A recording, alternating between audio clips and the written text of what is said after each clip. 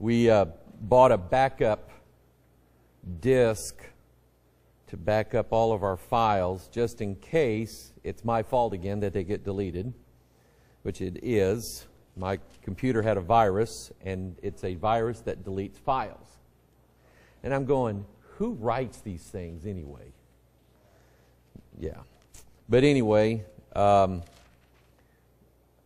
started backing up all the files, which is all the PowerPoints, all the Word documents, the books, and all the sermons, I think, that go all the way back to maybe 2011, maybe before then. And it's 6.5 terabytes. A byte is roughly like one character on the screen. So a kilobyte is 1,000 bytes.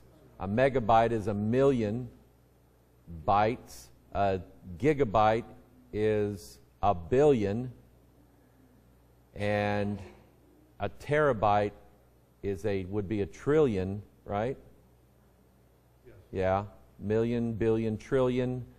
So we have 6.5 trillion characters. Or just one big character. That'd be me. That's pretty good, wasn't it? Yeah. Yeah. 2 Corinthians 11. 2 Corinthians 11. Things that are false. This is things that are false week or month or year.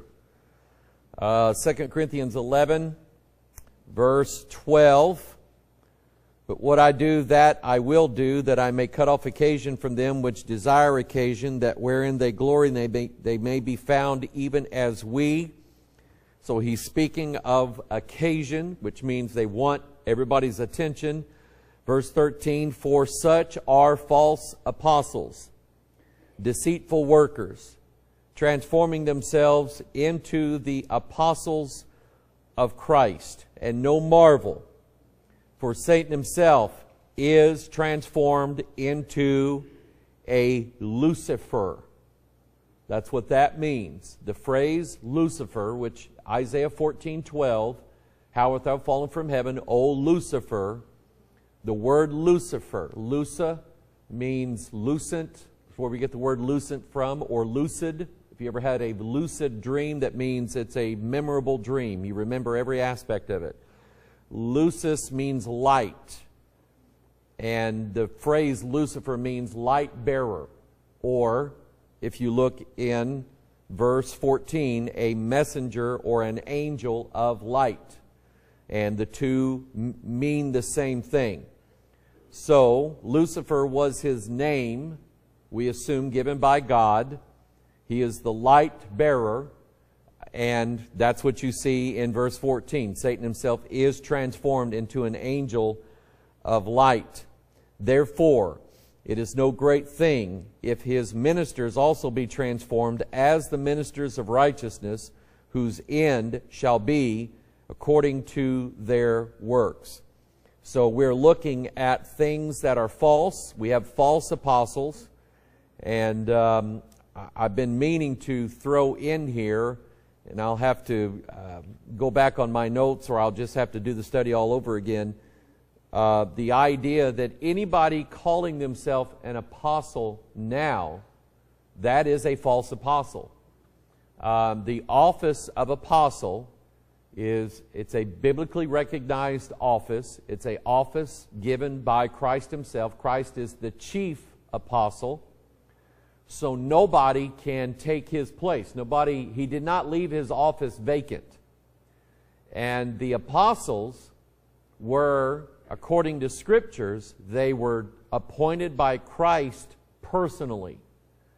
So that's why in Acts chapter 1, when Judas, who betrayed Christ and then hung himself, that office was vacant. So there must have been someone else appointed in his place. And Peter gave the rules for, or the qualifications for the office of apostle. And they had to be someone who was personally picked or personally aware of Christ. And, of course, they chose Matthias. They cast lots upon two candidates, and the lot fell upon Matthias. And so the Apostle Paul, being an apostle, was personally chosen by Christ on his road to Damascus.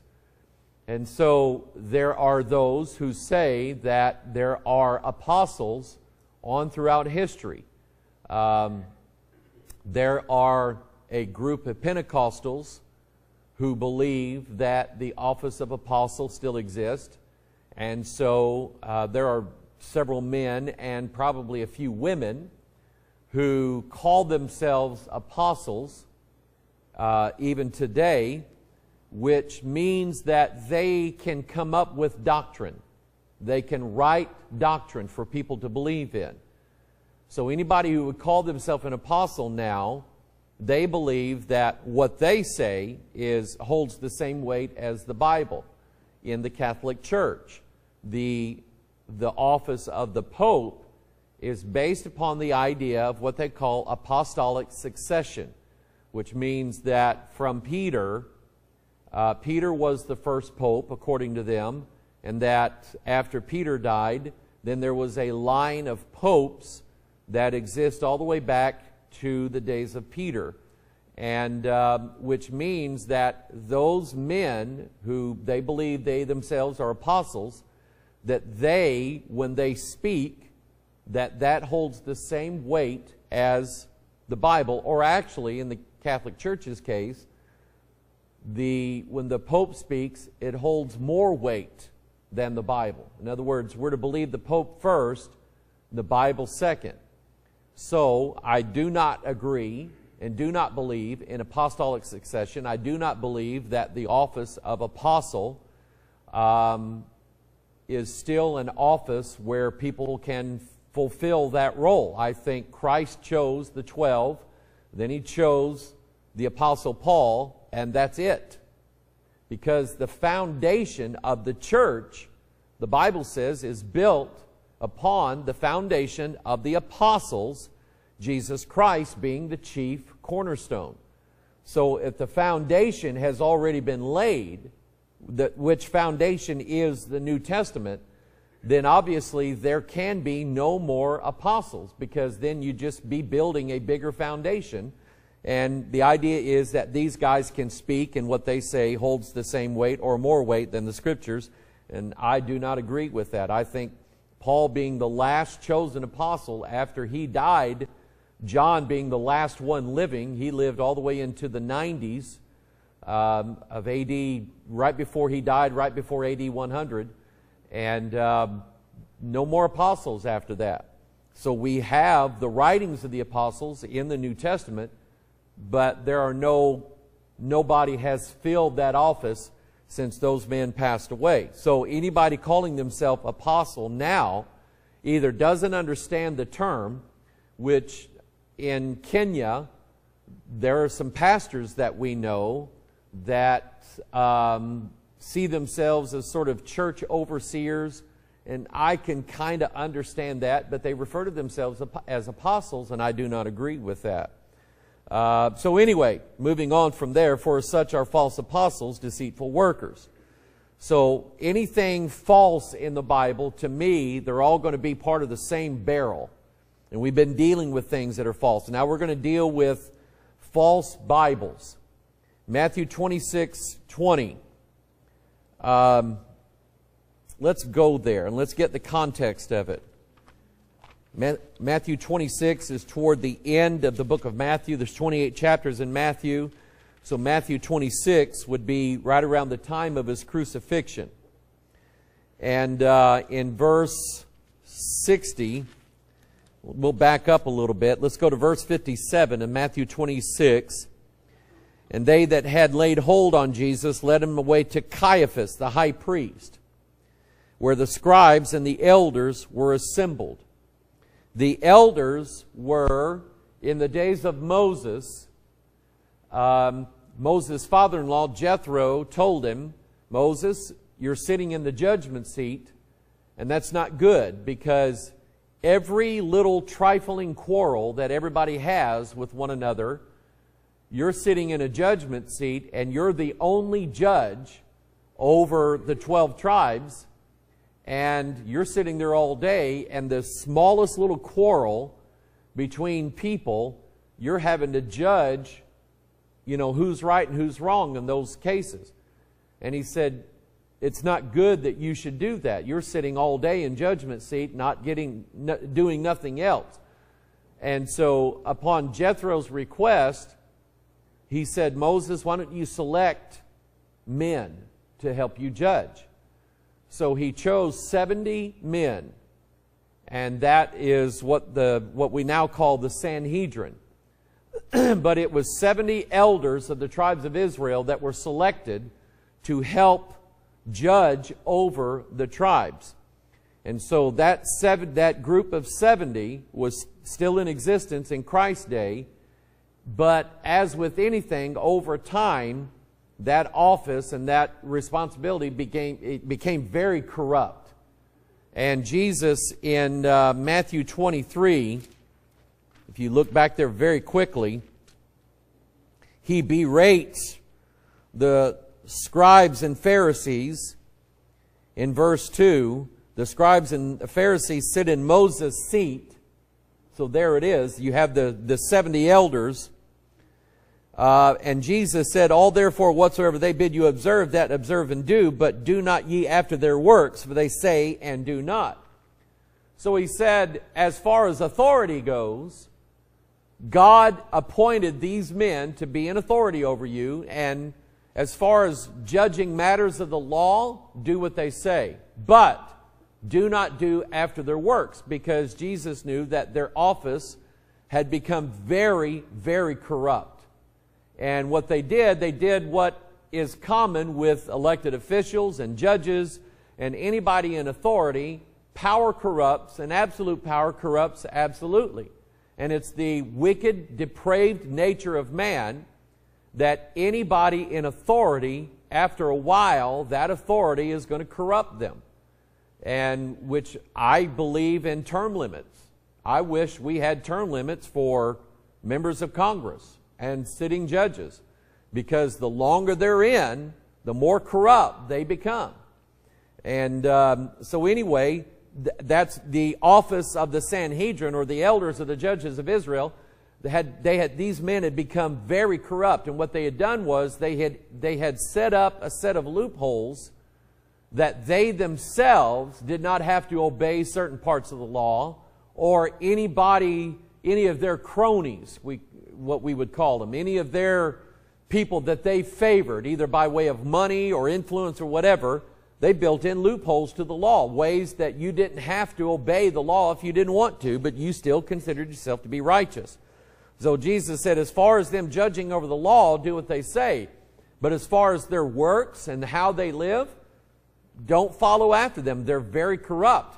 And he says later on that they will compass sea and land to make one proselyte, and when they do, they've made them twofold more the child of hell than they were at the beginning. And what that twofold child of hell means, that they're twice dead. It means that they are not going to be saved. They have already been so corrupted that they are twice dead. They're twofold the child of hell, and they're going to hell, and that's all there is to it. There's no redemption for them. So anyway, in Matthew 26, that's who now he is standing in front of. He's standing in front of Caiaphas, the high priest, who himself hated Jesus and would not recognize him for who he was, and his influence over the elders. Now, we know one of those elders, one of those members of the Sanhedrin, was a man by the name of Nicodemus. And Nicodemus in John 3 is the one who we find Jesus with at night, and Jesus tells him, you must be born again. And Nicodemus asking the question, how can I be born again? And then, of course, Jesus gives him John chapter 3, verse 16. And we believe that Nicodemus was a believer, and I believe it was Nicodemus that donated his burial chamber, his burial cave, for Jesus to be buried in. So we have the elders of Israel in verse 57. Caiaphas, the high priest, and the scribes and the elders in verse 58. But Peter followed him afar off unto the high priest's palace and went in and sat with the servants to see the end. And now the chief priests and elders and all the council sought false witnesses against Jesus to put him to death. Why? Because there was a law that said at the mouth of one witness, you're not to condemn anybody, but out of the mouth of two witnesses or three. That's how they can condemn someone. So they were looking for two witnesses who could testify that Jesus had in fact blasphemed and was worthy of death. But notice in verse 60, but found none. Yea, though many false witnesses came, yet they found none. And at the last came two false witnesses. So in verse 61, and said, this fellow said, I am able to destroy the temple of God and to build it in 3 days. But we know, according to Mark 14, I have that up on the screen. You can turn there, you can look there. For many bear false witness against him, but the witness agreed not together. So we have in Matthew 26, part of the story. Mark 14, another part of the story. It's the same story. So they found two false witnesses, but their witnesses didn't even agree with each other. But they went ahead and crucified him anyway. Okay? Now, to me, that's significant. And here's why I'm saying this. Up on the screen are two false witnesses. One is the Greek manuscript of the New Testament known as Vaticanus. The other one is a Greek manuscript of the New Testament known as Sinaiticus. It's found at a monastery at which they call it Mount Sinai, in what's called the Sinai Peninsula in Egypt, but that's not even where Mount Sinai is. Paul gives testimony that the real Mount Sinai is not in Egypt. It's in Saudi Arabia. He says that in Galatians chapter 5. But this Mount Sinai, which is in Arabia, and there is a place in Arabia called Jebel al-Lawz, and it's the Saudi government has partitioned this area off, and they will not let anybody into it now. But a few years ago, it was open area, and there's been several teams of archaeologists go to the same site, and they both testify, or they all testify, that Jebel al-Lawz is the real Mount Sinai. There's an area on top of this mountain that to this day it's charred black because God came down in fire and burnt the top of this mountain, and to this day the rocks are charred black on the top of this mountain. And there's other evidence that this is the area where the camp of the Israelites were.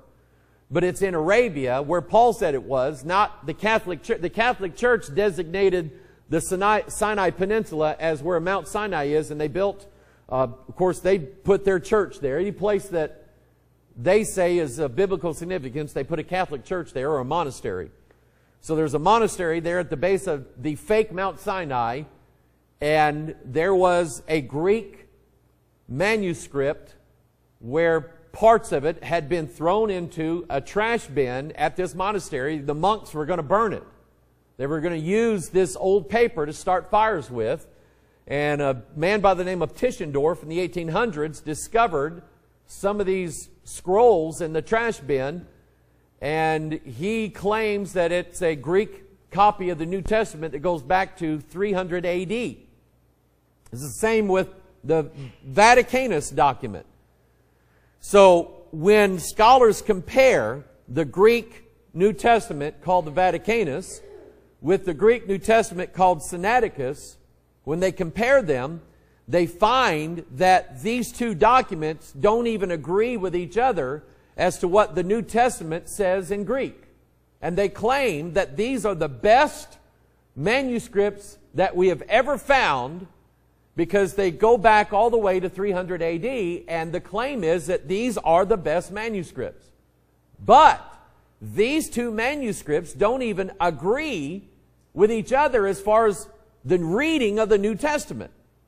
So how can these two Greek New Testaments be the best source of understanding what the New Testament really says when they don't agree? If you were to bring two witnesses into court, and they were witnesses, let's say that Jeremy was accused of murdering his two twin daughters, or attempting to. And in his defense, they brought in two witnesses, and these two witnesses, their testimony didn't agree with each other. The jury would say, those are the worst witnesses in the world. Because then the prosecutor just tore them to pieces, and they're going, Jeremy, if that's the best you've got, you're in bad shape, bud. Okay, you're sunk. In any court, if two witnesses are brought in and they testify and they don't even agree with each other, they can't get their story straight. Cubby, why do cops, when they pull up a car full of people and they suspect something, why do cops pull the people out of the cars and start interviewing them away from each other? To make sure they're telling the truth. Because if they don't all have the same story, you're going to say, where are you guys going? Oh, we're heading into Potosi. Then they ask the other guy, where are you guys going? Oh, we're going to Fredericktown. Wait a minute, your stories, you need to get your story straight.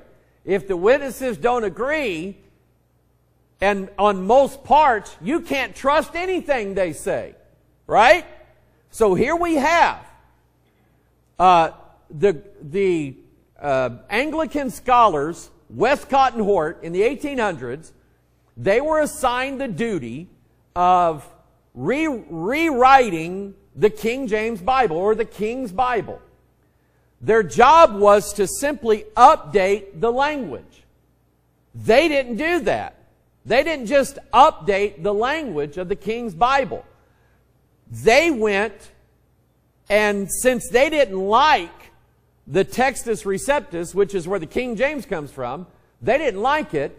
They said that the Vatican's document and the Mount Sinai document were the best documents, and so they completely revised the New Testament, and that's where the revised version comes in. And it is so different from the King James that the king said, well, this is not really what I asked for. So he couldn't call it like a modernization of the king's language from the 1611 Bible, so they had to called it the Revised Standard Version, because it wasn't anything like the King James Bible, because he based it upon the Sinaiticus and the Vaticanus. Well, when Westcott and Hort did that, others followed. And so now, amongst seminaries, Bible colleges, any kind of Bible scholar area anywhere in the world, these guys have jumped over to believing that the Sinaiticus and the Vaticanus are in fact the best Greek New Testaments that we have.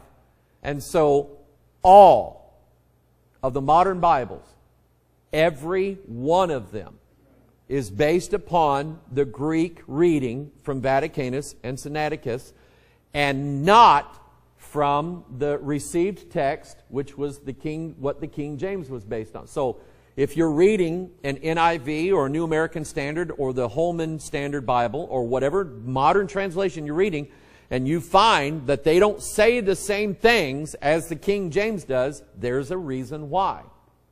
It's because they decided to go with the two false witnesses whose testimony agreed not with each other. They decided to go with those two and abandoned the received text that the King James was from.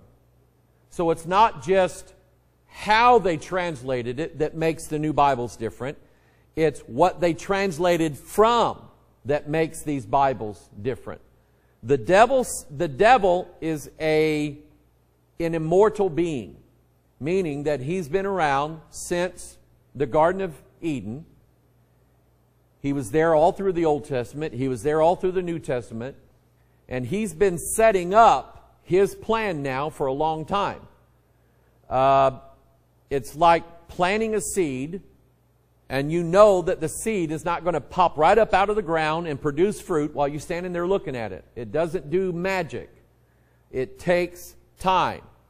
If you're going to plant an apple tree, you plant the seedling, but you know you've got years before you're going to see any significant fruit from that tree. Well, the devil planted seeds 2,000 years ago.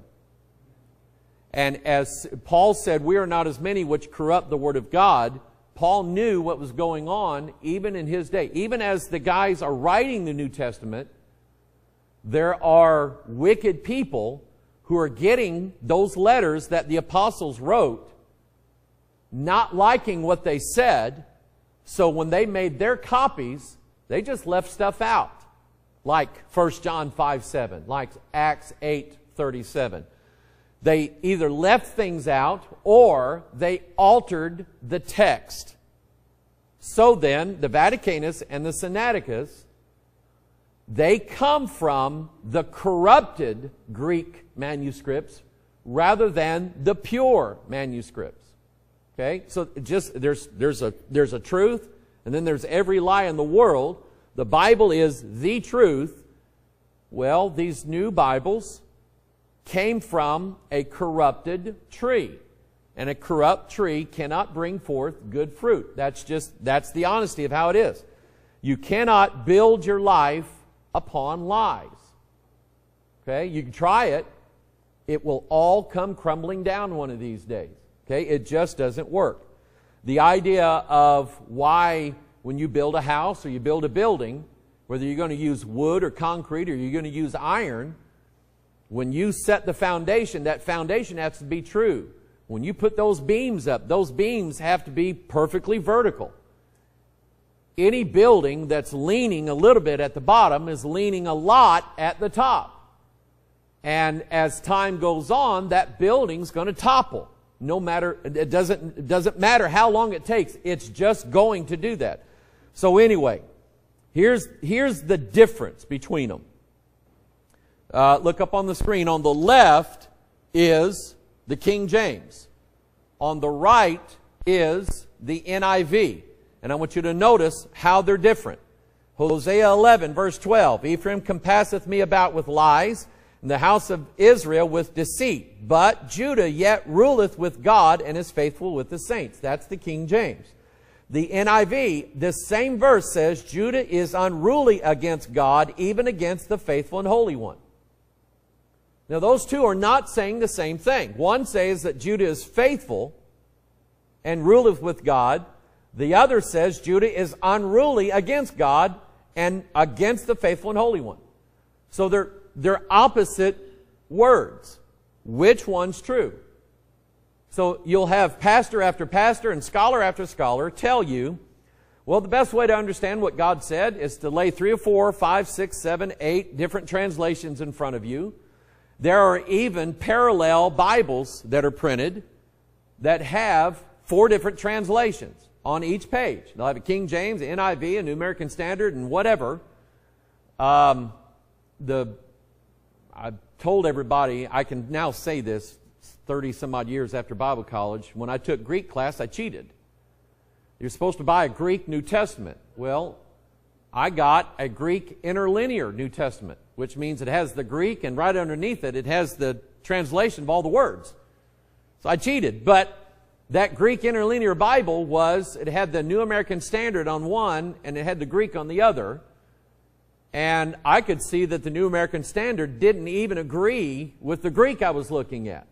So I don't know where they got it. But anyway, they'll tell you that you can look at all the different translations, and then the doctor we took our kids to, he was a Baptist here in this town, and I don't remember how I brought it up one time, but he said, I like to look at all the translations to see, what they all say. I kind of get a clear idea of what God's saying.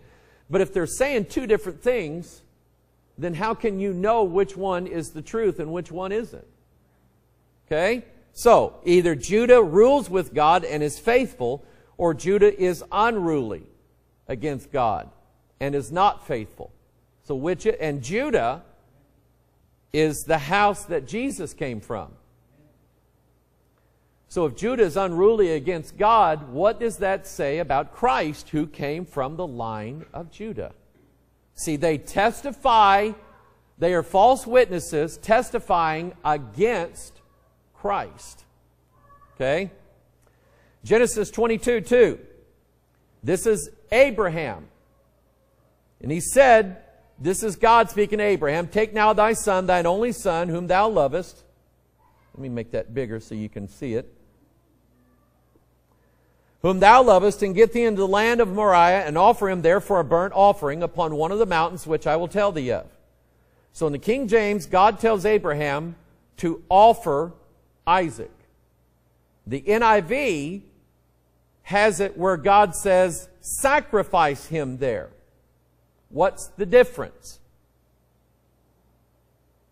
Offer him versus sacrifice him there. And here's the difference. When Abraham took Isaac and laid him on the altar, at that point he had fulfilled what God said. He offered him. God did not tell Abraham to sacrifice Isaac. If he had, when this angel shows up and says, "Lay not thy hand upon thy son," Abraham should have looked at the angel and said, "God told me to sacrifice him, and that's what I'm going to do." But that's not what God told him. God told him to offer him, and that's what he did. He fulfilled what God said. Therefore, God called him righteous. Okay? Because he believed God. God accounted it to him for righteousness. So, did he offer him? Did God tell him to offer him? Or did God tell him to sacrifice him? If we believe that God told him to sacrifice, and then even if God shows up himself and says, "Do not lay your hand to him," then God has changed his word. And God never changes. He said, "The word that proceeds out of my mouth does exactly what I sent it forth to do." So that means that God then changed his mind, or altered the word that came out of his mouth. And the Bible tells us that God never does that. And I picked up on that one time because years ago we took our kids down with a group of churches to a youth function. And the guy that was given the Bible study to the kids, he was reading out of NIV, and he used that verse, and I went, "That is not what God said." I caught it. I'm going, "That's not what God said." God did not tell him to sacrifice him, told him to offer him. Isaiah chapter 7, verse 14, "Therefore the Lord himself shall give you a sign. Behold, a virgin shall conceive and bear a son, and shall call his name Emmanuel." That's the King James. The Westcott and Hort Bible, the Revised Standard Bible, says a young woman will conceive. What's the difference? Was she a virgin? Or was she just a young woman? Was she just a maiden? Okay? Does it make a difference? Can Christ have been born from a woman who had already given birth? No. Why? Because Christ was the firstborn. He had to be, because that's what was written in the law. That the firstborn, whatever child opened the matrix, which is the womb of man or beast, that belongs to the Lord. So had Mary given conception after, how can I say this? After she had given birth to somebody else, it would not have fulfilled Scripture. So it makes a difference. Micah chapter 5 verse 2.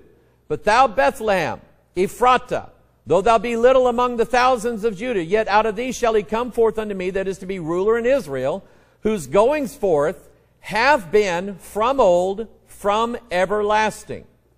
Teaching us that Christ, even though he was born in Bethlehem, he already was from everlasting. Christ was not invented on the first day of creation.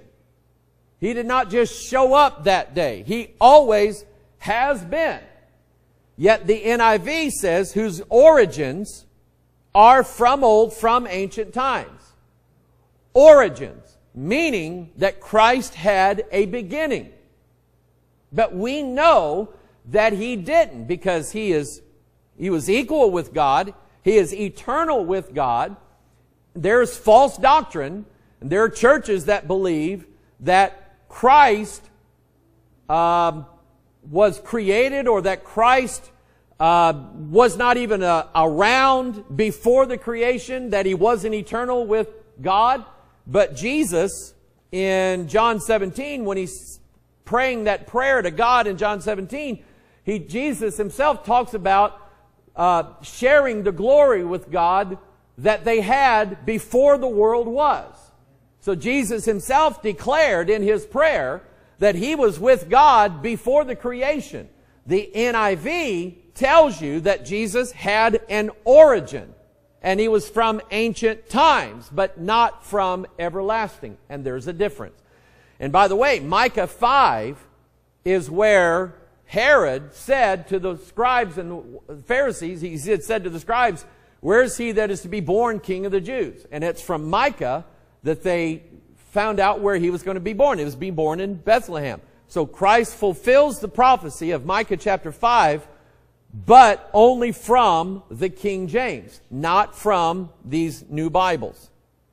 Matthew 18:3. And He said, verily I say unto you, except you be converted and become as little children, you shall not enter into the kingdom of heaven. Be converted. That means that it's an outward act upon you. Someone converted you. Someone brought you and transformed you. And that someone was the Holy Spirit, or God. God is the one who changed you. The NIV says, He said, I tell you the truth, unless you change and become like little children, you will never enter the kingdom of heaven. Who in here has tried to change themselves? Did it work? It won't. Jeremy was giving me testimony this morning when I walked in about how God has blessed him as far as his health is concerned. Could you have done that on your own? You can't alter your body yourself. You can't think and be healthy. It doesn't work. God has to do it. God has to convert you, except ye be converted. There is the difference. And there's many cases in the NIV and these modern Bibles that sort of let the church people think that the responsibility is on them rather than on God. That it's more of your works that make the difference with God rather than what God does Himself. There's many examples of that. John 3:16. We all know this verse. For God so loved the world that He gave His only begotten Son, that whosoever believeth in Him should not perish but have everlasting life. The New English Version, the Revised Standard Version, the NIV, the New American Standard, the Holman Christian Standard, and the list goes on. Every modern Bible calls Him His only Son or His one and only Son. Why is that not true? Why is that not true? We're sons and daughters. We are sons of God. Jesus is not the only Son of God. He's the only begotten Son. And the King James stands alone in proclaiming that. Every other modern Bible refers to Him as His one and only Son. Beth Moore did a tour. She's Southern Baptist, and she speaks a lot of Southern Baptist churches, which she ought not, because she's usurping authority. And she speaks all of, and her tour a couple years ago was called The One and Only. Jesus the One and Only. And she even wrote a book about that, Jesus the One and Only. And where she got that from was from the NIV, where Jesus is, I'm not done. Hang on. 2 Timothy 3:16, all Scripture is given by inspiration of God. The New English Version says every inspired Scripture has its use. What's the difference? Yeah. That means some of the Bible is inspired. And the ones that are inspired has its use. Whereas the King James says all Scripture is given by inspiration of God. What's the difference? That's the difference. 1 Timothy 3:16, without controversy, great is the mystery of godliness. God was manifest in the flesh. And every modern Bible says He appeared in a body. Who? It does not indicate who. And this is important. Amen. Because John told us how to recognize the spirit of Antichrist. Yes. He said the spirit of Antichrist will not recognize that Jesus Christ has come in the flesh. And right here, it tells you, it does not indicate who appeared in a body. It just says He. So that goes to a corruption in the Greek text. Whereas you would have the word theos in Greek, which is God, you don't have that word theos. You just have a masculine verb, He appeared in a body. And it's removed God out of that verse. 2 Corinthians 2:17, for we are not as many which corrupt the word of God. But the NIV says, we do not peddle the word of God for profit. Well, that's not true either. That's why they made these new Bibles. They're money makers. Mark 10:24, its disciples were astonished at His words, but Jesus answered again and saith unto them, children, how hard is it for them that trust in riches to enter the kingdom of God? The NIV takes part of that out and says how hard it is to enter the kingdom of God. No, it's not. I was 9. How old are you, Megan? 5. How hard was it? Unless you come to me as little children. And children can know and believe. Amen? It's not that hard. So they took out for them that trust in riches. And the list goes on, and I'm not even, I was going to try to finish this, but I've got like 20 more verses here. The list goes on and on and on and on. You have the true witness, and then you have 2 false witnesses, the Sinaiticus and the Vaticanus. They don't agree with each other as to what the New Testament should say. And now they definitely don't agree with the King James and with the line of Greek manuscripts that the King James came from. They're 2 separate lines of manuscripts. 2 different foundations, if that makes better sense. 2 different foundations. One foundation is not true because the lines don't match up. That's how I build things. I build things where the walls don't come together right. Okay? When God builds it, it's a chief cornerstone, and it's true. It's perfect 90 degrees. Father, save us from lies. And Lord, there's all too many people out there, Lord, who say it either doesn't make a difference or that our Bible's wrong. But God, it does make a difference. And Lord, the more I studied it, the more I realized how wrong I was. It makes a difference. Father, we ask, God, that you save us with the incorruptible Word of God. God, that you shield us. Give us a shield of perfect faith from a perfect book. Help us to, dear God, to not fall for the lies that have been laid out there. Bless and honor your word. We thank you for it. Bless and honor your people today, we pray in Jesus' name. And all of God's people said, Amen.